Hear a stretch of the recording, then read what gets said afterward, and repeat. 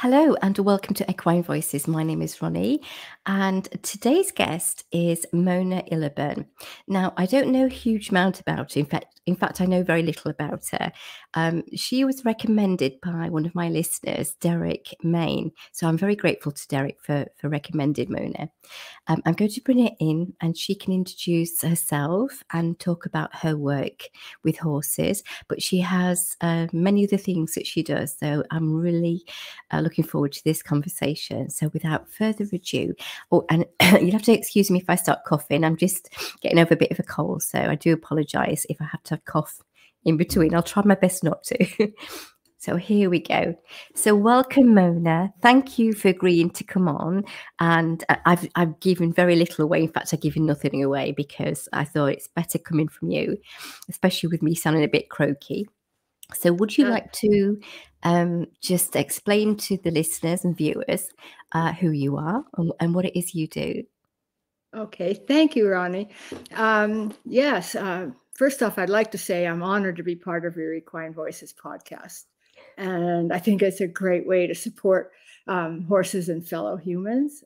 And so that's pretty cool. And so a little bit about me. My name is Mona Illerbrun, and I have Berkana Farm, and that's the umbrella. And under that umbrella, I have a couple of little businesses, and one is probiotics.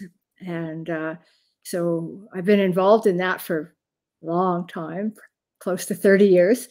And so we're going to talk about a little bit about that, but later on. And then the other part is my partner up workshops. And those are designed for humans because in my travels, in my journey, humans are always looking for a connection. And so the Partner Up workshop offers that because it's a way to dust off the skills you already have and start putting them to use. And so I'll talk a little bit about me and a little bit about my story, I guess.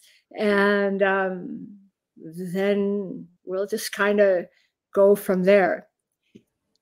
So I grew up in a little small northern community, and from birth, I was really super energetically empathetic, I guess you would say.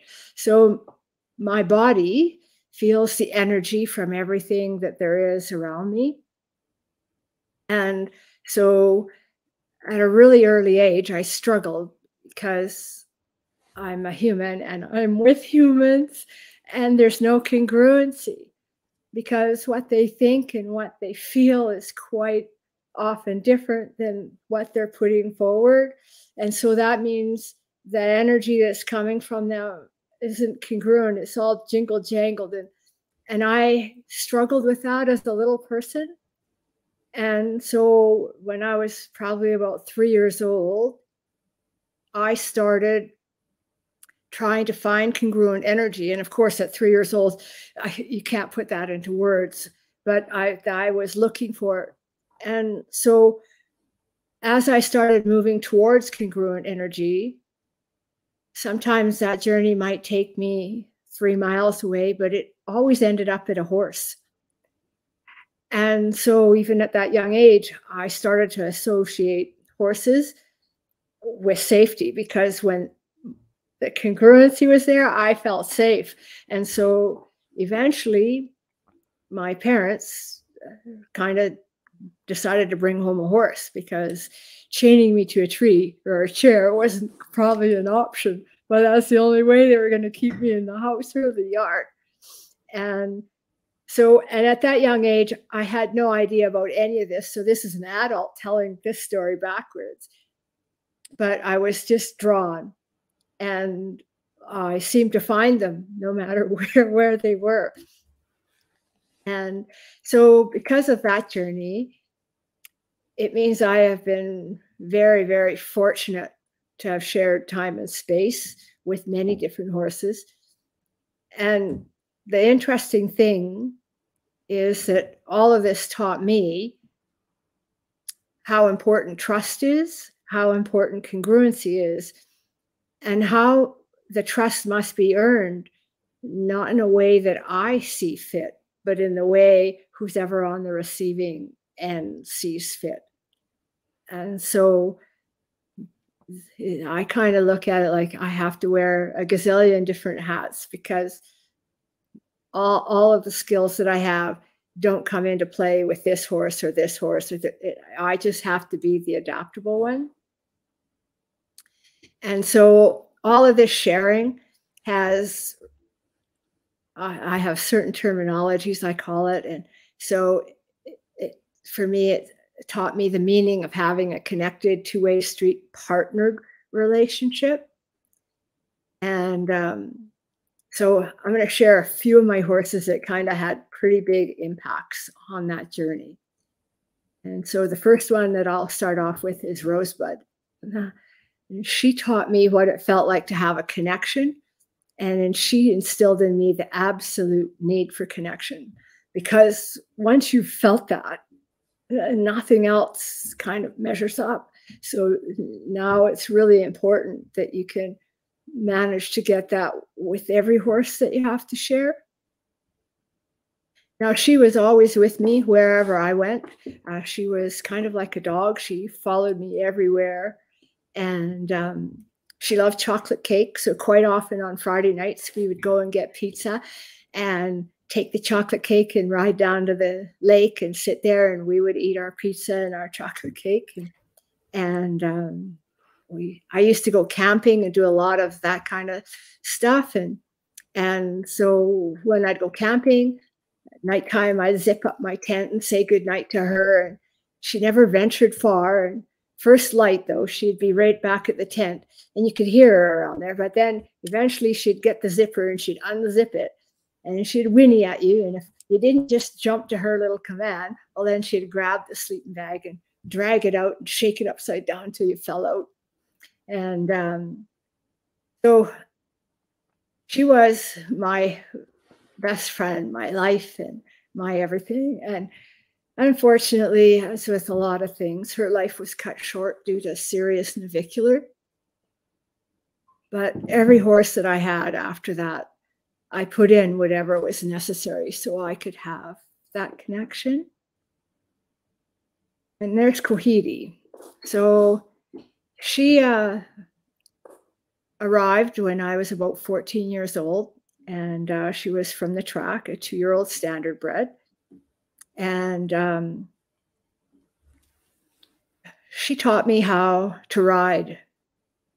And maybe I should say she taught me how to stay on, because if you fell off, she didn't run away. She came back to finish the job.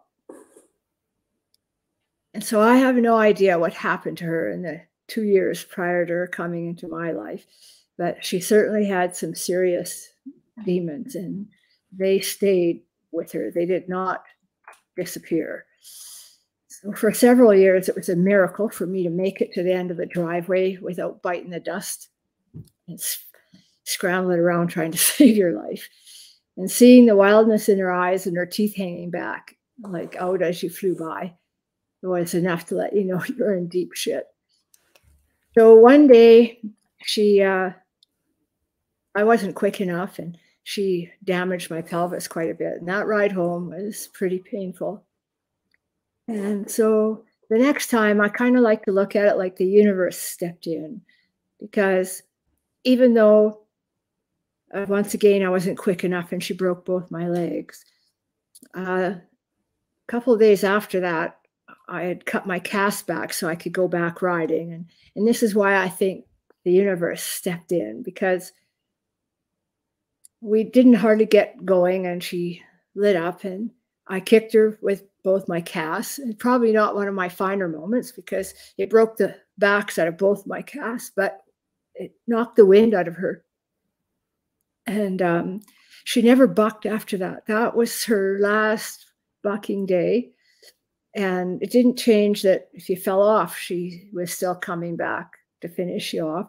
And it wasn't just humans. Like, she couldn't be in with other horses or she'd kill them.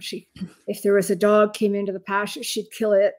She really didn't like very many things. Anyhow, through all of this, we develop a relationship. And she gave me a lot of skills I would have never gotten, because, of course, when somebody doesn't like humans, that means they're not going to be very easy to catch. And so that totally honed my ability to be able to observe and predict what a horse is going to do well before they do it, probably even before they're totally aware that they're going to do it. And so that skill set has served me so well over the years. Now, my value to her came every winter, because in the winter, no matter how much food she had, she couldn't keep warm.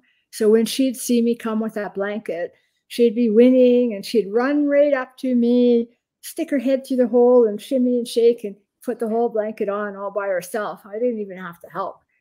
And so eventually, though, I decided to find another home for Cohete. And so I guess you can say I kind of gave up on her.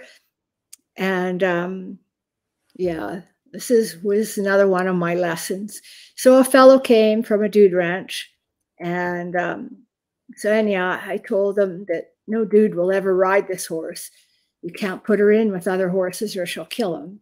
She kills dogs, and her only gear forward is about 30 miles an hour at a trot. And I've never experienced a walk, and I've had her for a long time.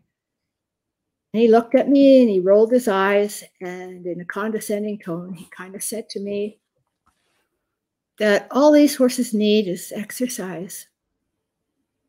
Well, needless to say, I led with my ego that day, and I handed him the lead rope. And within a couple of weeks, Cohete was shot. She had busted him up pretty bad, killed a couple of his horses. And so in hindsight, I never should have did what I did, but I did it. But moving forward in my life, it means I own the responsibility of whatever horse comes into my life. And they stay with me to the end. It's the end of that, letting somebody else have something. So that was a really big lesson and a tough one for me. I felt bad about that for a long time. Then there was Lady. And so she totally fine-tuned my ability to read cellular energy. And she taught me patience like there's just no tomorrow. Holy smokes. She taught me how to be humble. She taught me that she knew exactly where her feet were at all the time. She taught me she was the smart one, and that I was just along for the ride, and only because she let me be there. And so Lady was a 7-year-old unbroken broodmare when I got her, and her lineage was of the King line. And so, and part of her demeanor was she had no patience at all for anyone that would try telling her what to do. So even an ask for the pretty please on it evoked quite a lesson for me. And so it was a big learning curve to figure out how to set things up so she always felt it was her choice and her decision. And so then, we could just get along just fine. So Lady came to me because I got hired as an outrider to do the Gold Rush Trail Ride. And in that, we went from New Westminster and we rode horses all the way to Barkerville. And so it was 8 weeks, and we had paying guests. And as an outrider, my job was to look after the wagons and the teams. And so I was to ride alongside the wagons, and in the event there might be a runaway or a takeoff, then I'm supposed to be able to manage my horse to get right up there so that I can get the reins right from the head horse so that I can keep everything under control all the time. And so when I was hired and I'm supposed to go, the horse I had went lame. So I picked Lady up, and my neighbor had just brought her home from the auction and didn't know anything about her. And so I loaded her in the trailer and took her to New Westminster. I didn't know anything about her either. But we get there, and so then I'm supposed to ride in a saddle. And typically my whole life I've ridden bareback. So I had bought this Australian stock saddles for this job so I could do it. And so I get it on Lady in the morning, and we're all getting ready to go. Well, holy, well, the first 20 minutes was entertaining for everybody because she jumped and bucked and carried on, and the last buck before she kind of quit everything that she was doing was she came way up in the air, and then she spiraled and came down on stiff legs, and then went up and then came down and folded her legs underneath of her. So when you land like that, let me tell you. So after a couple of days of that, I got rid of the saddle because it was pinching me, and I had big sores all up the inside of my legs from those stirrup leathers pinching and anything. And so after a week or so, we kind of got those kinks worked out, and we carried on that journey. But at this time now, I realized why she was so dirt cheap at the auction and why her knees were so big, because clearly she'd done this to several people. And so, but anyhow, as we kind of carried on and went on that journey, she taught me the most amazing things about how horses know exactly where their feet are, or at least she certainly did. Because a couple of times when we did have troubles with the wagon, I knew what I was supposed to do, but I wasn't sure how to get her to do what I wanted, considering the fact that you could never tell her what to do.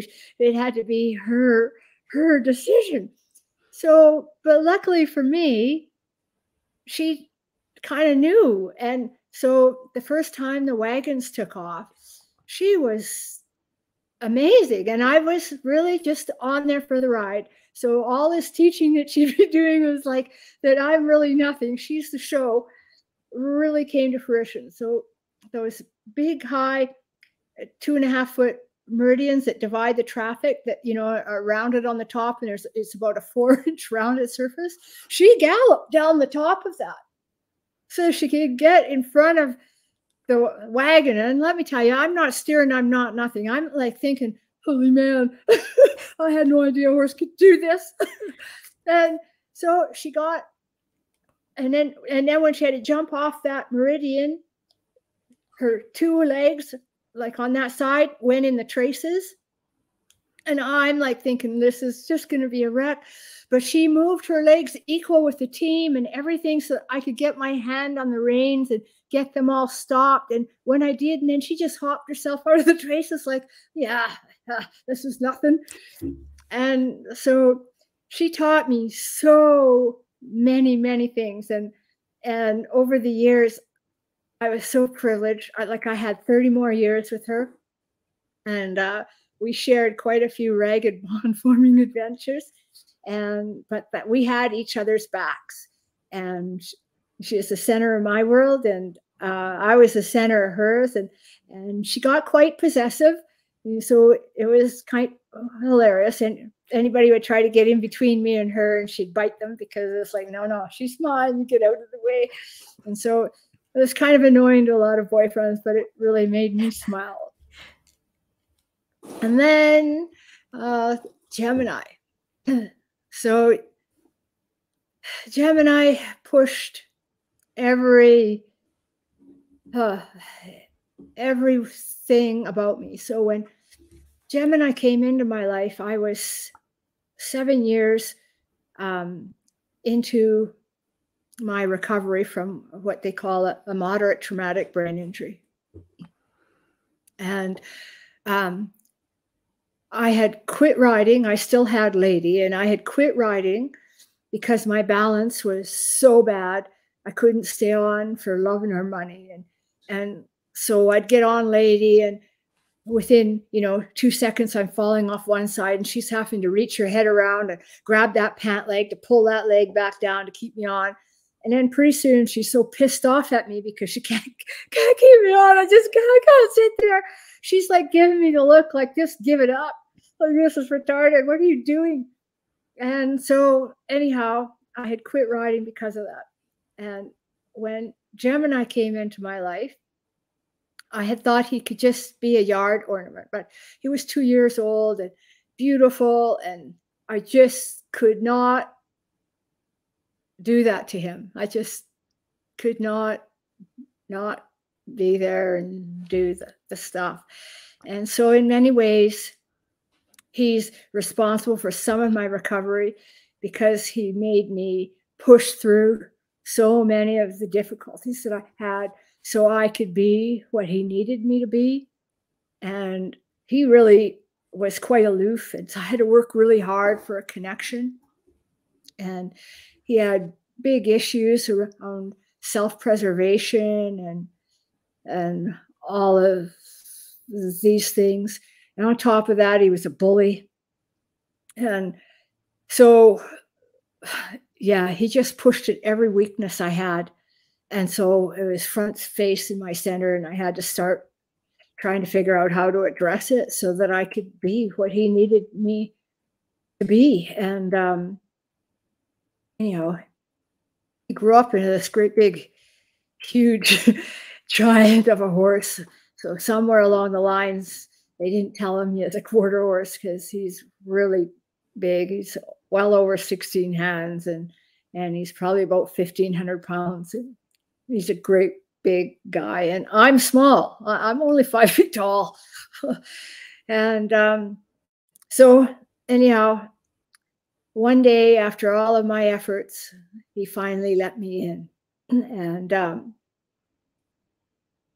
then I got a second brain injury, and then from that one, I got PTSD. And so the PTSD was, besides making it horrible for me, Gemini couldn't cope with it. So the minute I would open the house door, he would feel that energy and he'd run to the far end of the field. He no longer felt safe around me. So then it meant I had to figure out how to get rid of PTSD. And so I started a journey on that. And then that led me to learn all about the physiological responses of the body and how to start correcting them so that I could be, again, what I needed to be for Gemini. And talk a little bit about the brain injury. So the first one was pretty serious because for a couple of years, I couldn't hardly walk or talk. And the damage to my processing center was pretty great. And so to kind of give you an example, if somebody was to ask me a question and then they were able to just keep their mouth shut and not say anything, just wait, it could take up to 30 minutes or so before I answered. But I had no idea my delay was that great. Like I thought I was responding just like normal. I had no way of seeing any of that. And so that in itself created problems because humans don't have very much patience. So they ask the question another way, and then they ask it another way, and I'm still not answering. And then pretty soon they're mad and saying things that no human should ever say to another human being and stomping off. And I'm still trying to figure out what happened because that's a processing. It's kind of tough. And so that's the stuff I had to work my way through so that I could be what Gemini needed. And on top of that, all of that energy that I used to receive from the environment and process so that I knew my environment, well, that was gone. So my body was still taking all of this in, but my brain couldn't process it. So I felt naked, like totally naked, because I was in a big void and I had no way to relate to my environment or feel it or sense it. So I felt vulnerable and so unsafe. And then I couldn't figure out why my body felt the way it felt. And so it was a big journey starting to learn how to connect. And that journey is why I'm teaching what I'm teaching today, because I had to learn how to bring everything back. And so ultimately that's, the path that the universe sent me down and gave me the tools that I want to share with other people. And so making a difference in a life has always been a calling, and it's been the root of why I've done everything I've ever done in my entire life. But here I am with, my Partner Up workshop. And so Partner Up workshop started off with me teaching people in real time, but now it's strictly online.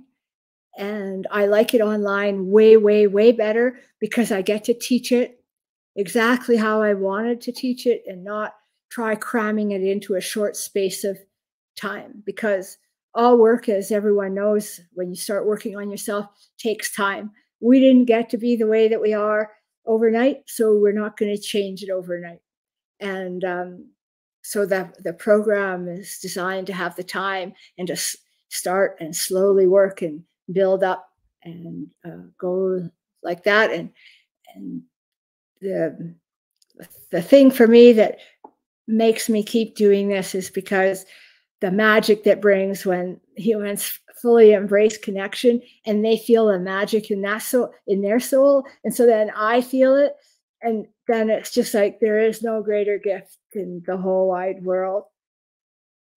And so in order to have connection, you need to have a little bit of intuitiveness and a little bit of congruency, quite a bit of congruency.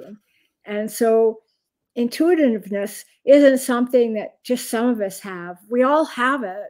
It's just that sometimes our childhood put other things in place. And so we've put blocks in place because society, how it operates, doesn't wholeheartedly welcome that side. And so, but it's there because up until the time you're able to start defending yourself, your body is relying 100% on intuitiveness and reading the environment to keep you safe. So I have no doubt in my mind that everything that you need is already inside of you. And we just need to find it and dust it off and start using it and start playing with the magic that was meant to be yours from birth. And so, yeah. And so, congruency for me, if I was going to describe it, I'd describe it like it's what a person's body emits in energy, and that must match what their conscious mind thinks and feels, as well as what their subconscious mind and their soul holds. So that getting that congruency is a bit of a journey because there's a lot of things that we've never really had to think about or consider. And so when we get there, what makes connection so worthy is that it's a place of sacred safety, of feeling heard, seen, felt, and understood. And whether you're a human or an animal, that's where the magic happens. And so I think we're all meant to experience it. And so in a nutshell, that's kind of the thing behind Partner Up. And we forget, but every cell in our body is always emitting energy, and they're always oscillating, and each of us is unique in our vibrational signature. And once we learn to start harnessing what we have, we can do a lot of different things with it. And so, yeah, so it's just a pretty cool place for me. I love teaching that stuff. I love seeing the changes, and I love seeing how people bloom when they feel safe. And horses when they feel safe, they bloom too. But with people, it's even more special. And so, yeah, so that's kind of, and so we spend a lot of time in the workshop getting that congruency because it's one of the biggest roadblocks to humans having a connection. And, you know, the next one is nakedness, because we all try to hide everything about us instead of loving every bit of us. And so we have to get to a place where we can be naked, because that's where congruency lies. And we have to love ourselves and not worry about the rest of the world, and focus on the validation we give ourselves and not any external validation. And so, yeah, so that's kind of a little bit about that. And then I have a couple other sides. And so Can I just yeah, sorry. Absolutely. I had to put the mic on silent because I had a coughing fit. So hence why I let you just carry on talking, which actually that's what you're here for anyway. But oh my God, now I know why I didn't do any research, because even if I'd read that, it wouldn't have had the same impact as listening you explaining part of what happens in your life. And each time you mentioned a horse, you could feel the emotion and the love, especially the Rosebud. When you was talking about Rosebud, I could feel the love, but also from Rosebud too. It was I can sense her now. It's just a beautiful. She's more human than horse. I mean, I'm going to say that, you might not agree, but she's more human. I would agree. But actually, she that's in our eyes, but actually she's exactly who she should have been. But yeah, you've had some challenges with some of your horses. Oh my goodness! So when you when you said you had was it sorry, excuse me, when you had to get help to recognize to how to start to deal with what was going on with you, because you knew it was affecting your horses, what did you do? Did you look online? Did you go to somebody that was recommended?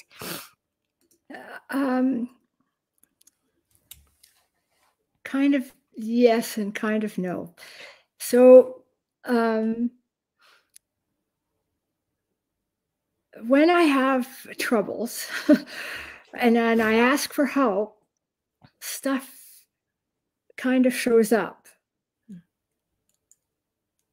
And so sometimes it's just somebody says something and it resonates, and then that makes me, I don't know how to explain this. I guess I'll try to, because I'm trying to explain emotions, and our language doesn't have a very good array for that. So I guess how I'll say is, my whole life, whether injured or not, one of the skill sets that I've used, and it didn't get damaged in the brain injury part, was I have an ability to take everything apart and see it in 100 different bits. And then the curious side of me, the curious George part, wonders if this bit can go with this bit. And so then I play. And so intuitively, I have figured out a lot of this stuff myself. And then once I had figured it out, then I would get the sign from the universe, because something would fall in my lap and I would read it and I would know, hey, well, that's just what I just figured out. And so then I kind of go down that path, and then I try to find other people to see if they can explain it in a way that I can glean more information out of it. And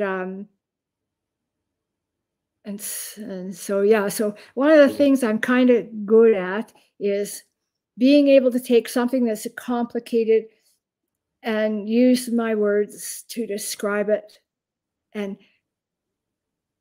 make it easy for other people to understand, or to morph into, I guess. And it's that's partly because I've already taken all the little bits and pieces apart.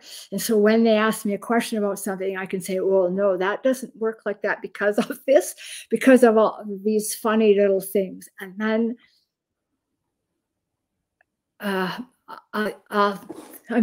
kind of all over the place, but nonetheless, that's just me. So I'll give you an example with fascia. So I didn't know anything about fascia.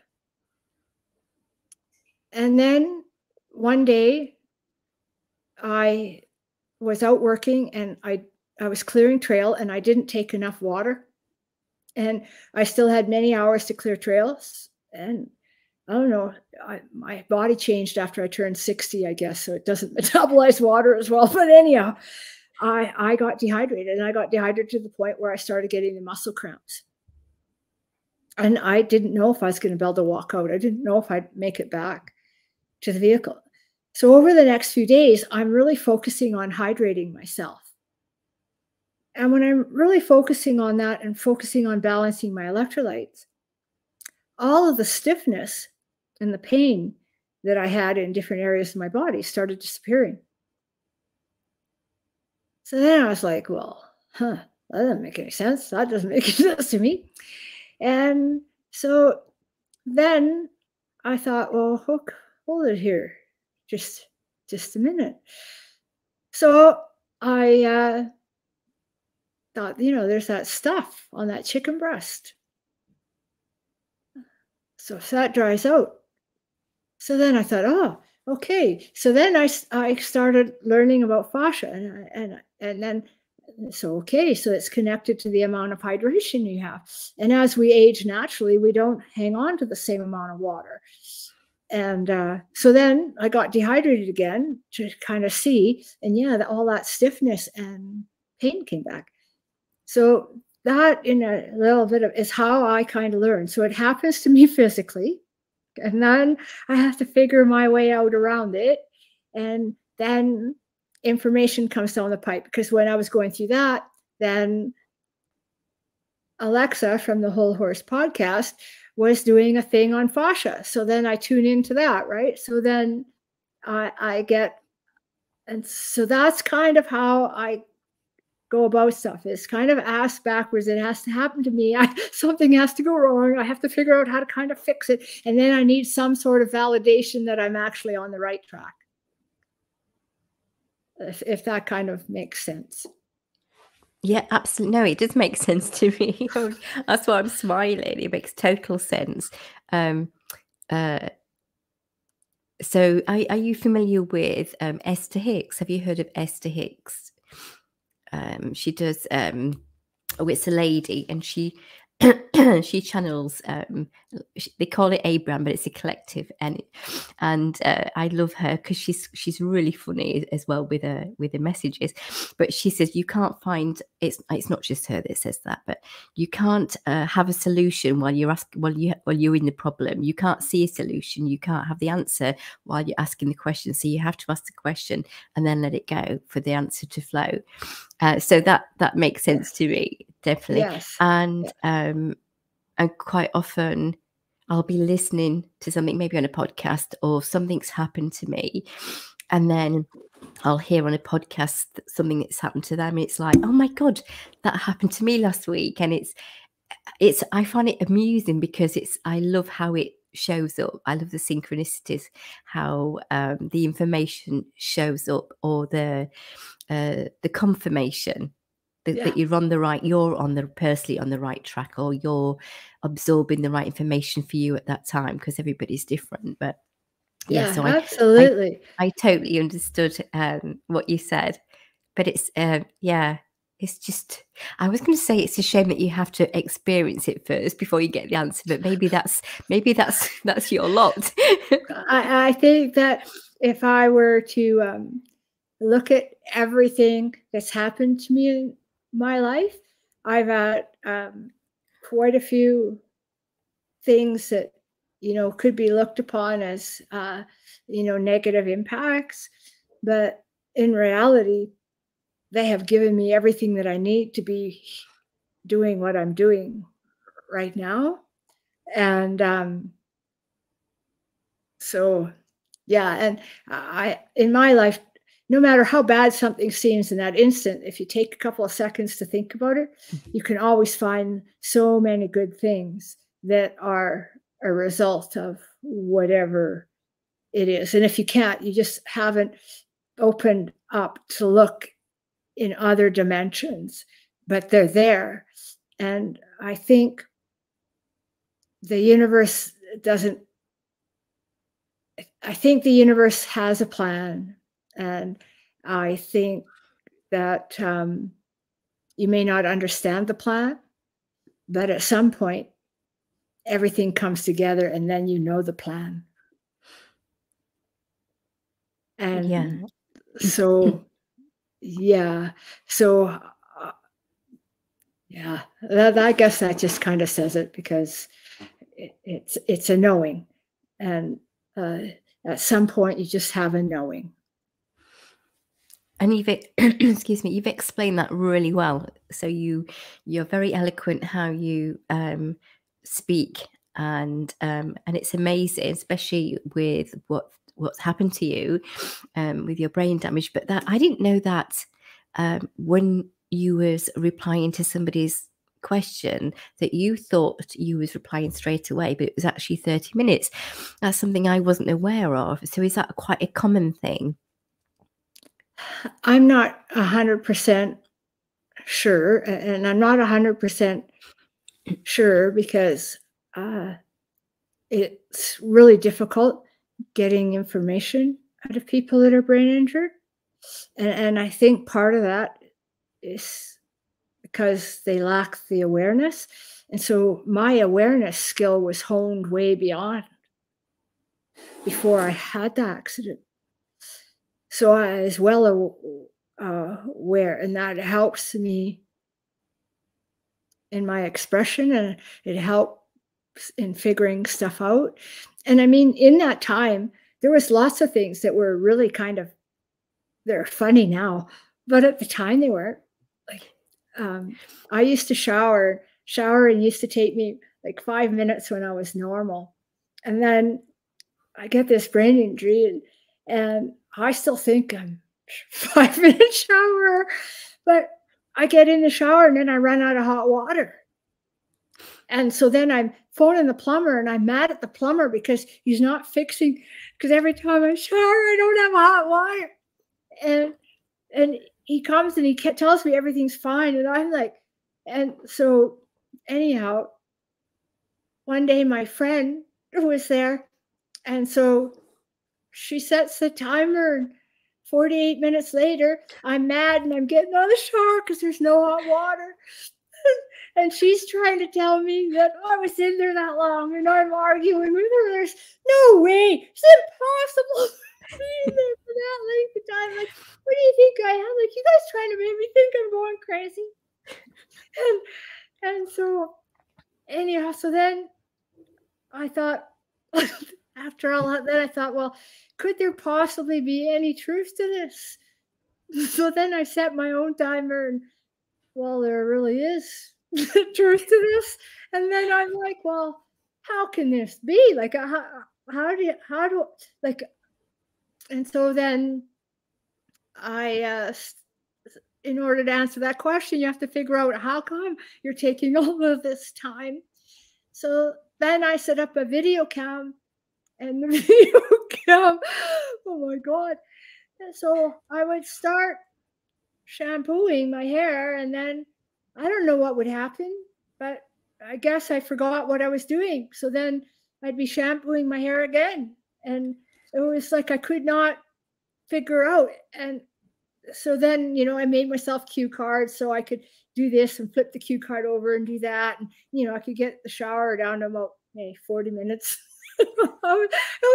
There are certain things that I could not wrap my head around because my brain couldn't let me see, I guess, how screwed up I really was. And maybe that's because maybe I wouldn't have been able to deal with it at the time. I have no idea. But in bits and pieces, and then I had to figure out how I could function as normally as possible and be in society, like be a part of it. And so I've recovered a lot, and the hyperbaric oxygen therapy has been just the most important thing for giving me quality of life back. But my deficits are still there, but how I navigate around them is what's changed, and that's what makes the difference. So with brain injury, it's not about getting better like a broken arm. It's about letting go of how you used to be and accepting who you are and figuring out how you're going to work with who you are now, like today. And so that's the magic for that. And it's not an easy thing. And our society is not set up to help you with that. Because, like in the beginning for me, I would get asked a question and I would say, well, am I supposed to answer that for the old person or for the new person? And then they look at you and they go, well, you're only one person. And I'm like, yeah, but I know what that person would have done, but I don't know what this person would do because I haven't been with her long enough to know. And then they treat you like you have some sort of mental disorder. But in reality, it's the truth.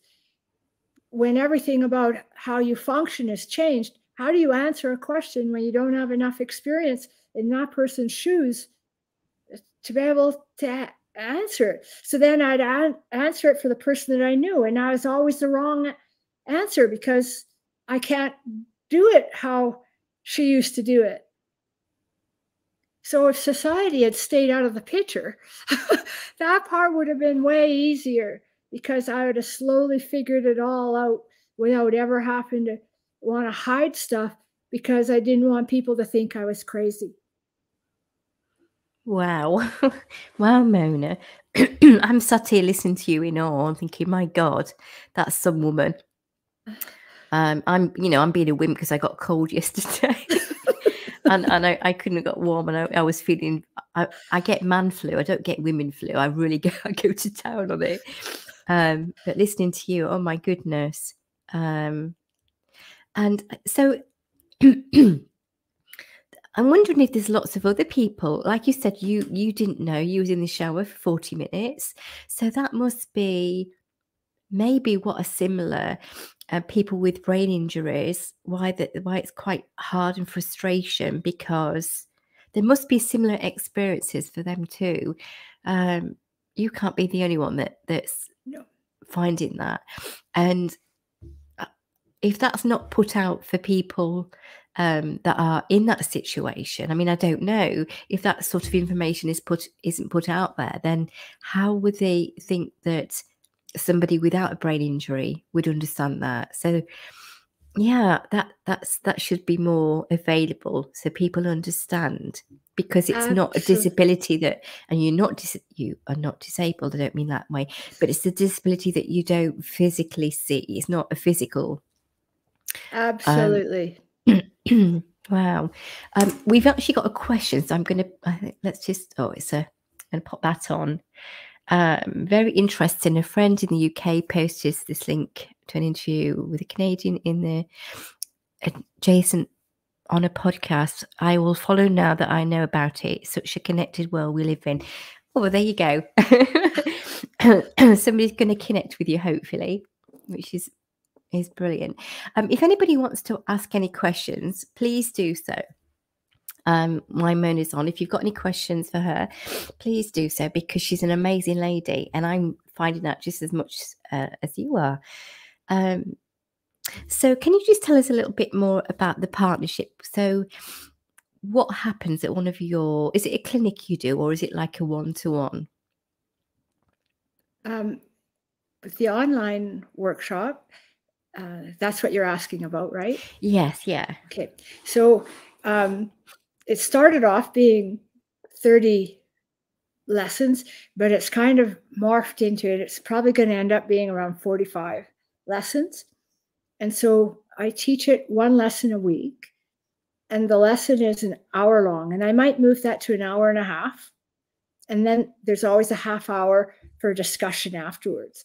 And the lessons are set out like this so that you get a bit of information, and then we do some stuff to kind of cement it. And then there's your homework activities, because I need you to start practicing every little bit that you're learning, because the next lesson builds on the first lesson. And so it kind of takes us farther down the rabbit hole, if you want to look at it that way. And the whole goal is to give you a really solid foundation. So at the end of the day, you start to embrace who you are, why you are, and how you are, and have the confidence to trust that the advice that you're looking for is already there inside of you. And so it's a little bit of a different philosophy, and I guess it's there in some ways because of things that have happened to me in the past. So whenever I doubted myself and I gave my power away, and when I mean I gave my power away, I did what somebody else told me to do, even though it didn't feel right. They were the expert, I wasn't, so I'm doing. And so a very powerful lesson for me. And so I think, and that comes out in my teaching. I try to get everyone to start embracing themselves and loving themselves. And the growth happens really quickly because I see it weekly in the people, the change. And so, yeah, so we start off, it's all about the human mind. We have to uncover all of the blocks that could prevent you from going where you want to go. And so we talk about our conscious mind, our subconscious mind. We talk about our frame of reference. We talk about societal pressures. We talk about television. We talk about marketing. We talk about a whole gamut of things to try to get you to see how, if you're not aware, you pretty soon just start replicating all of the things you see and hear with no question or thought. And then when you're not getting the results that you want, you tend to want to blame whatever it is that you're trying to work with or on, without ever looking internally and going, what's my part in this? And so I want people to be able to look at themselves and say, what's my part in this? With no judgment, no blame, no anger, no fear, no nothing. I just want it to be just an everyday thing, and to own all of your beauty and all of your power. And so we kind of move through there, and then we talk about energy, and we do a lot of stuff on energy, how to recognize it, how to feel it, how to sense it, and start working on how to tap in from the universe and access our own power. And then we move, and nothing ever ends, because what we started with still gets pulled out in all of this other stuff, because I'm really building a strong foundation for everybody. So then we start looking at the horses. And so now with the horses, we learn all about their vision. And then we learn all about their hearing. We learn all about their sense of smell, and all of the ways they have to interpret their environment.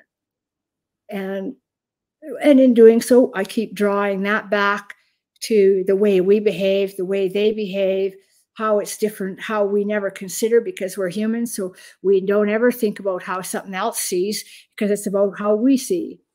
And so that growth period continues on through there. And then I fine tune it. So now I take just the eye of the horse, and we spend a couple of hours just on the eye, and I start teaching everybody to be able to see the minute little changes in the eye and area around the eye, and what those things mean, what that horse is saying, what those say. And then we do the same with the ears, the muzzle, the nostrils, the neck, the body, the tail.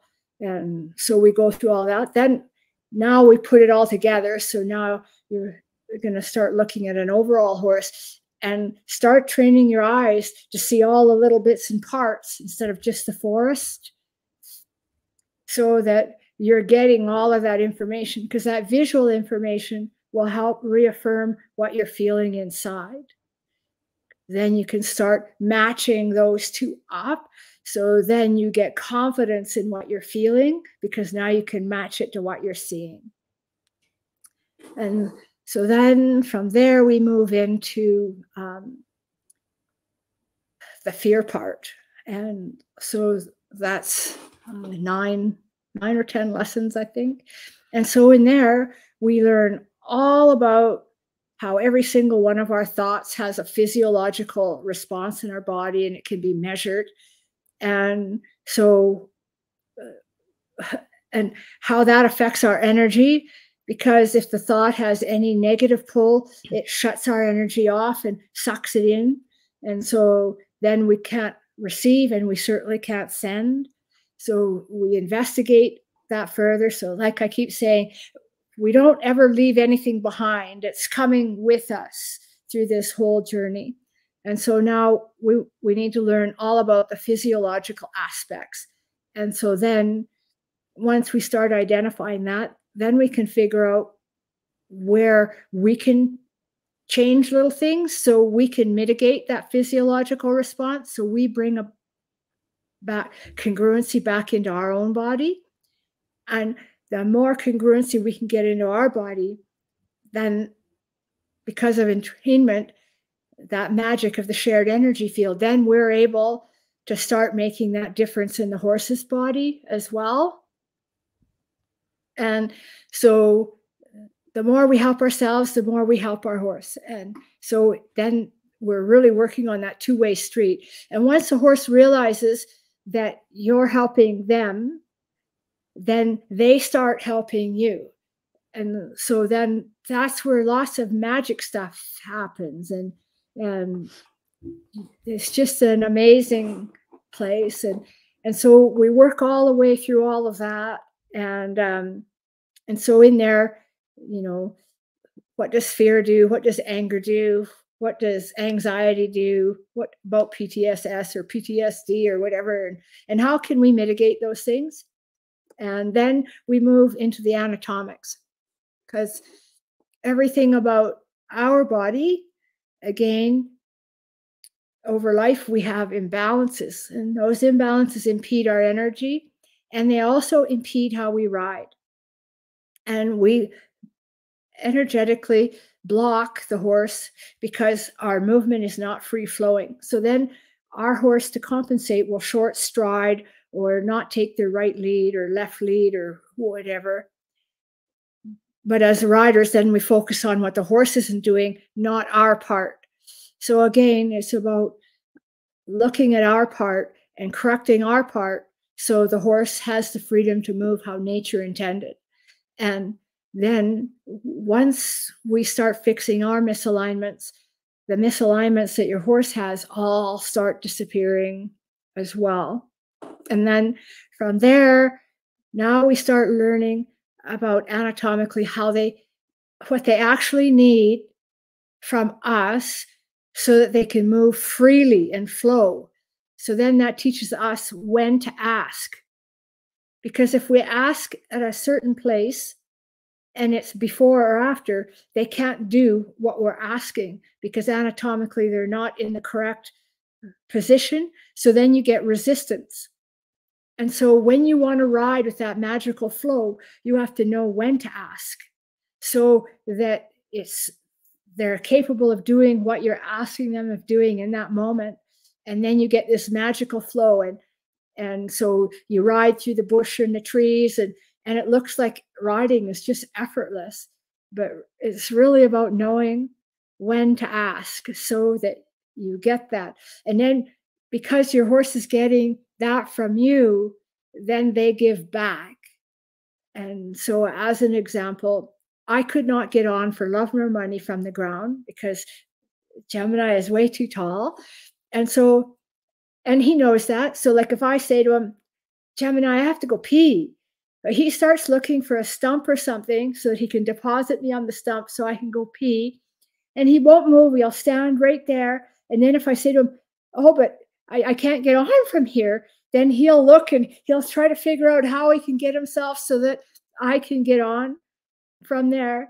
Or if I have to get off to fix something and there's other horses and they ride by, I'll say to him, I know you're going to want to go with them, but you got to wait for me.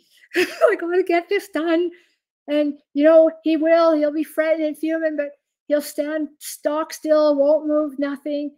And then, you know, I get back on and I go, hey, I know you want to catch up, but we're only going to trot and we're not going to do no crazy stuff. We're just going to trot.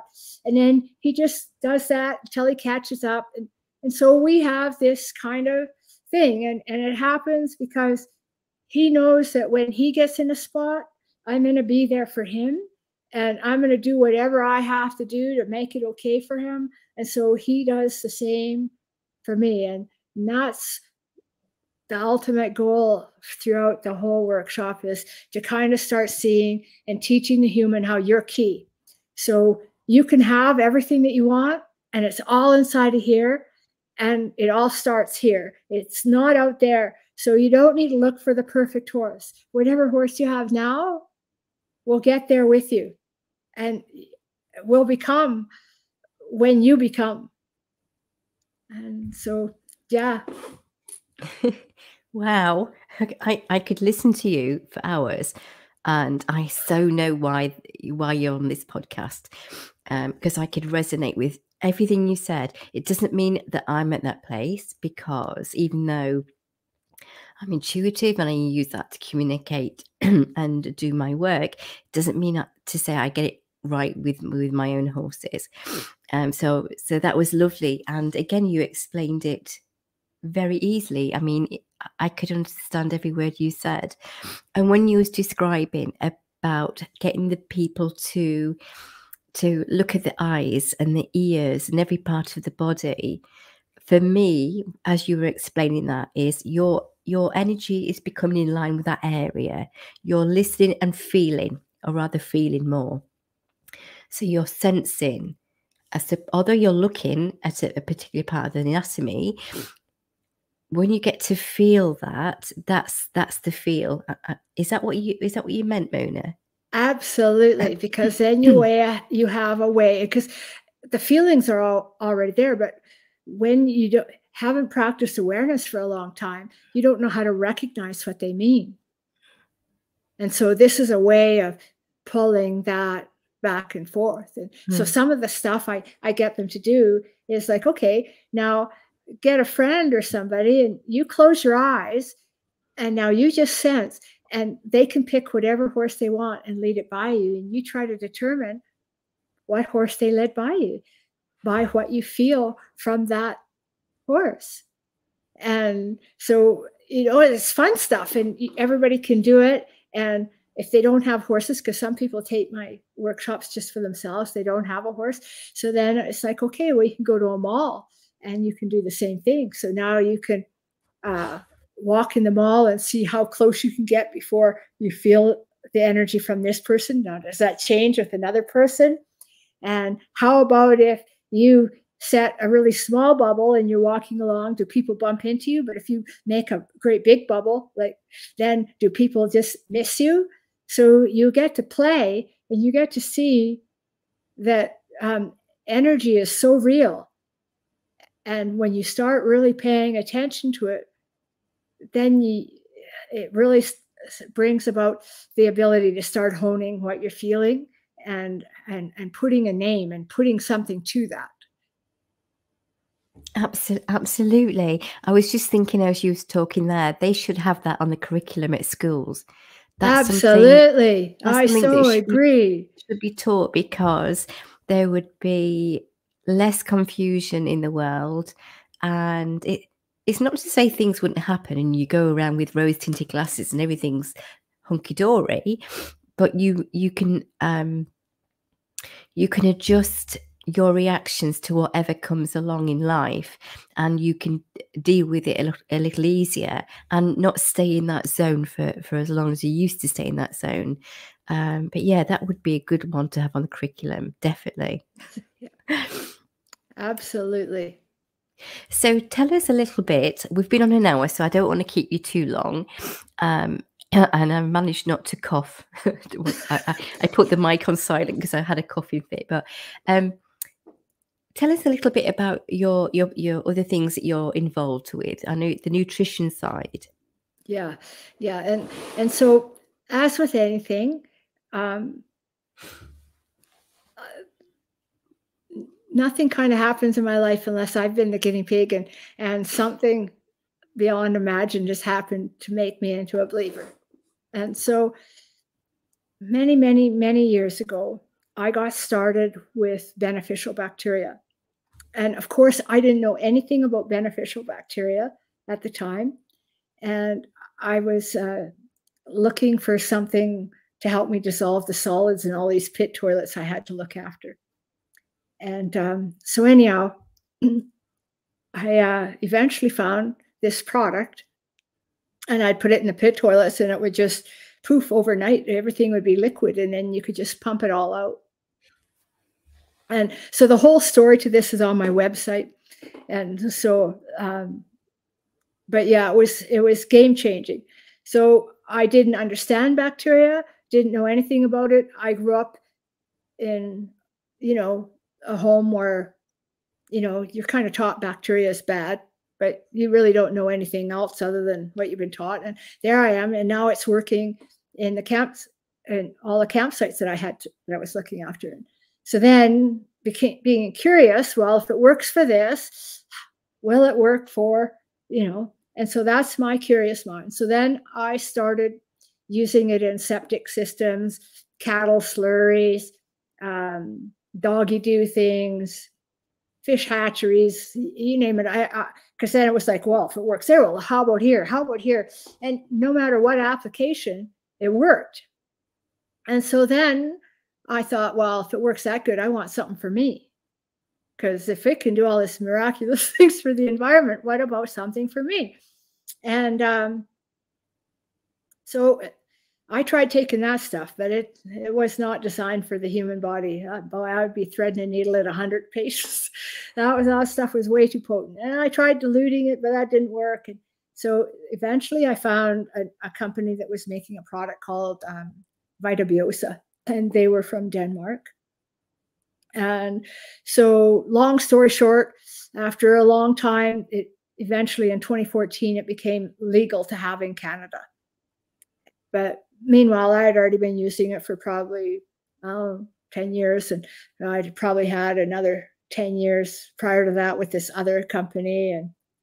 And so then, and by this time, I already knew the benefits for the humans, because when I could first start getting it, and then I'd have it shipped to the States, and then my friends would send it to me, and then I could use it. I tried it on my chickens because I'm kind of like, everybody always laughs and they always tease me I'm the mad scientist or whatever. But anyhow, I need to know if something works, because I can't just buy into something because somebody says so. I have that need to know without a shadow of a doubt within myself. So I thought, well, okay, I raised meat birds, and I've done for most of my life, and I always do 100 meat birds, so I know they'll consume 220 gallons of water. I know those 100 birds will go through 50 bags of feed. Okay, so I'm going to put a tablespoon of this stuff in every 5 gallons of their drinking water. And so that's what I did. And so when that batch of meat birds was done, I had 13 bags of feed left. And I had no way to explain how I'd have 13 bags of feed left.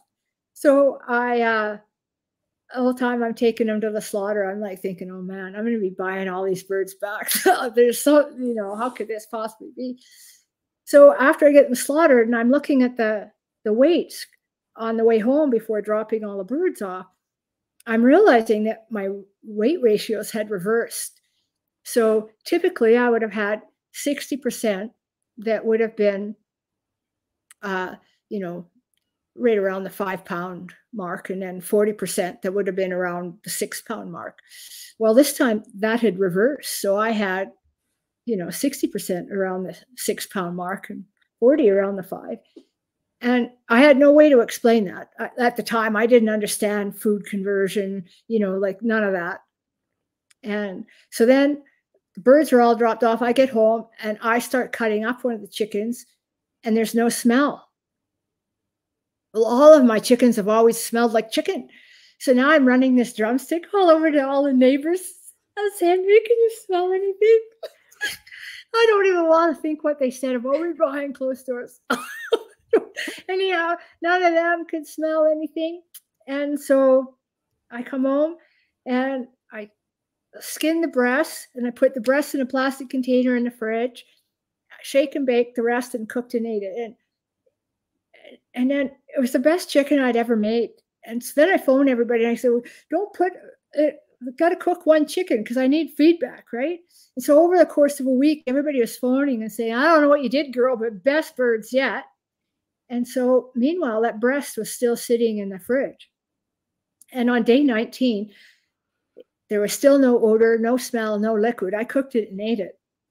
And so at that point, I phoned the guy that, owned Biosa and said, okay, like I see all this, but I don't understand this. And he said to me, do you know what a cell is? And I said, of course I know what a cell is.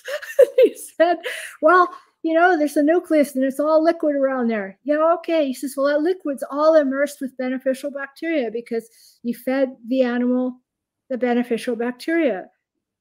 I'm going, yeah, like it still doesn't make any sense to me, right? And he says, well, think about it.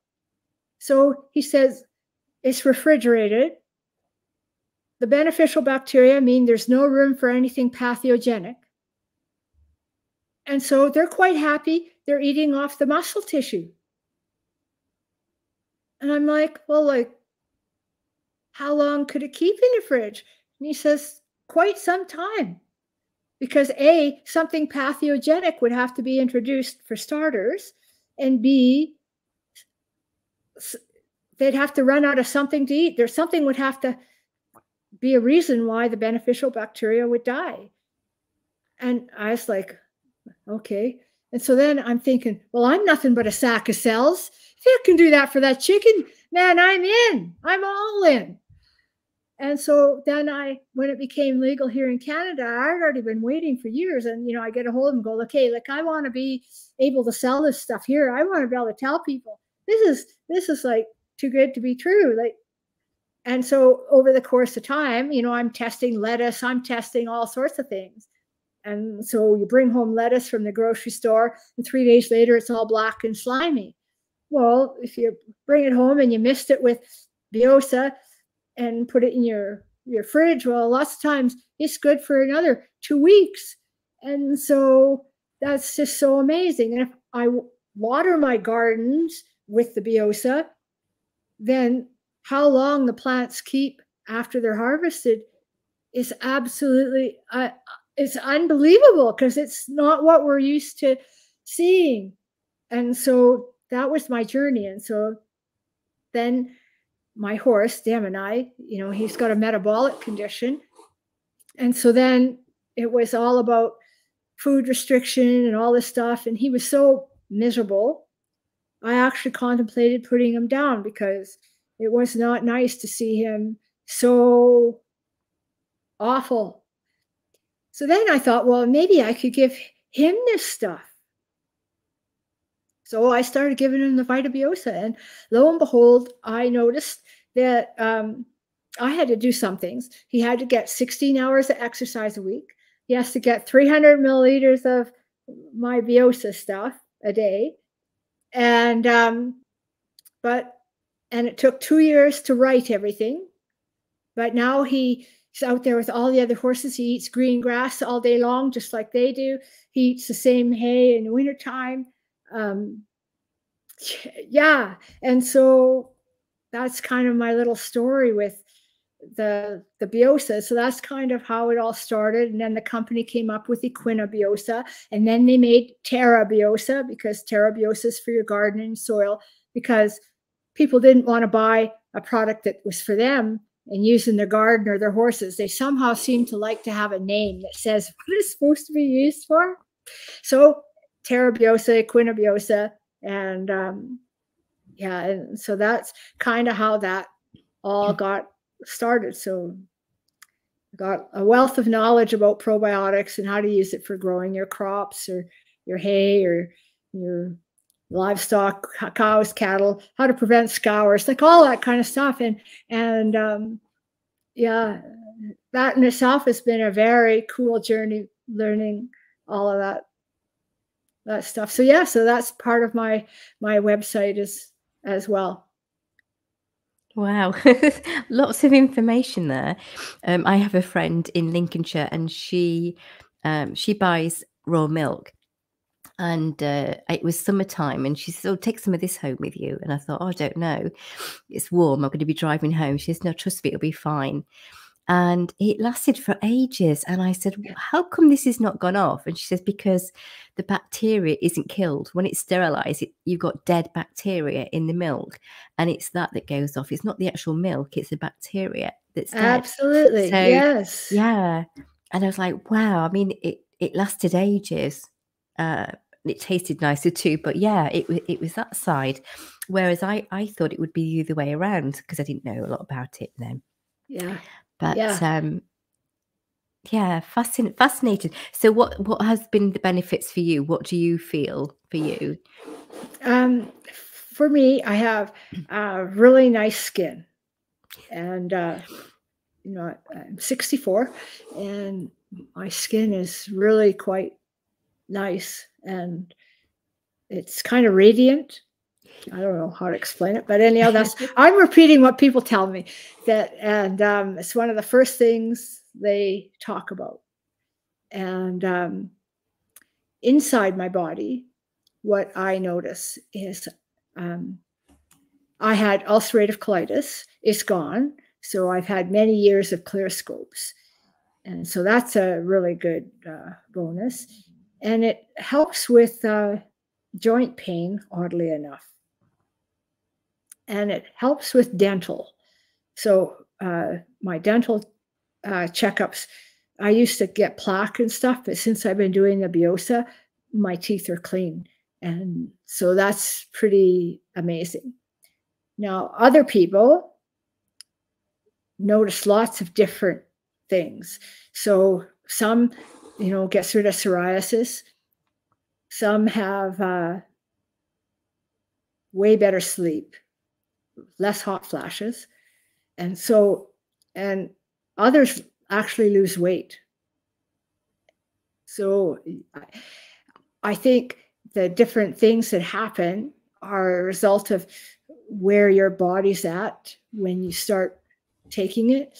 And the difference between, I guess I should talk about that for a little bit. The difference between the triple fermented probiotic and a pill or capsule is the fact that the triple fermented in Biosa, as soon as they take it into your mouth, it is working.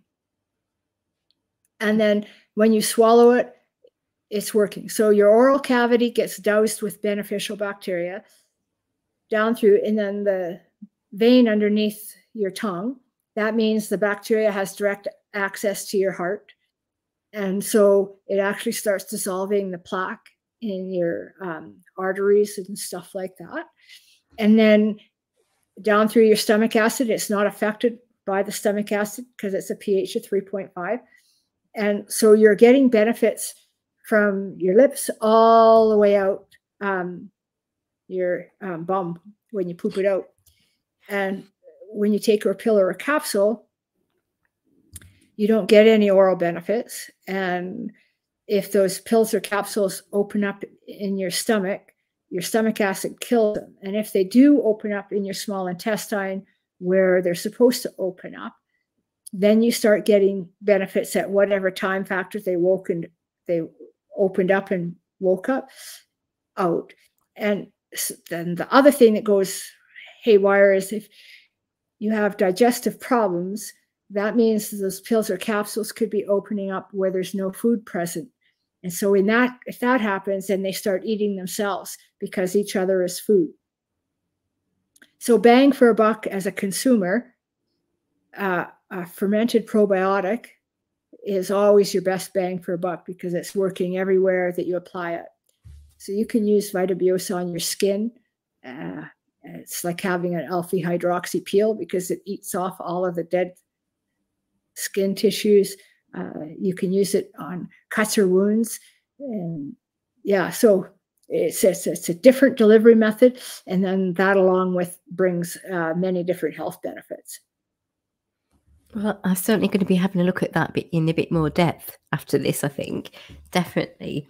I'm just, so we haven't got any more questions. Is there anything else you'd just like to say before we finish, Mona? Is there anything you'd like to say to the listeners? That I'm grateful everybody tuned in and listened. That for starters, I'm grateful for that. And I'm always happy if anybody wants to message me off my website and ask any questions. I'm always happy to answer questions. And I guess ultimately, I just want to wish everybody magic because that's what makes days just brighten and bloom and send it all to the universe. And I want to thank you especially for having me. I've totally enjoyed our time together. Oh, you're very welcome. And I'm glad you're enjoying it. Yeah, I'm glad you're enjoying it. Yeah. And if anybody wanted to go to my website, it's provided when we're all done here. Ronnie will provide it. But there's more information there for my Partner Up workshop. And there's more information there about Biosa and all the different products. My blog is broken down into 3 things. So if you want to learn about anything bacteria, do the bacteria blog or the Partner Up blog for the workshop stuff and horse stuff. And then there's a health one because every time I have a health problem and I have to learn everything about it, well, then I want to share that. So there's a health side too. So there's a whole bunch under that Berkana umbrella. I think I've got your main website, Partner Up, on the on this post anyway, so people can go onto that. But I'll reattach the other ones as well. We've got a couple of questions, but I don't know if you're going to have time. Lisa Brown, she said, can you go over the other 2? I think she's talking about milk thistle and mushroom. Do you want to talk about that, or would you rather?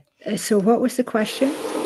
She says, can you go over the other 2? So I think she's wanted details of milk thistle and the mushroom. Do you know details on the what? Milk thistle and mushroom. Does that mean anything? Oh, okay. All right. So she's asking, what's the difference between the milk thistle Biosa and the chaga Biosa? And so the difference being is in the base. So in the milk thistle, they have used copious amounts of milk thistle in that brew. So the bacteria are biodigesting the milk thistle.